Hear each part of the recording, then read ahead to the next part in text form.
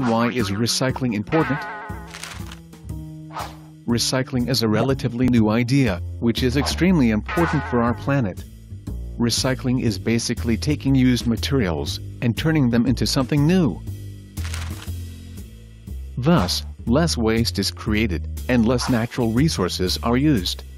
The process of recycling is rather simple. All it takes is a little determination. After we use something, we should take it back to a special waste bin, where the materials are separated. Later, they are recycled into something different, that we can use again. In recent years, recycling has become mandatory in a lot of European countries. The process of recycling in Switzerland, for example, is more than amazing. Recycling helps us save the earth, our home. We should never have second thoughts about it.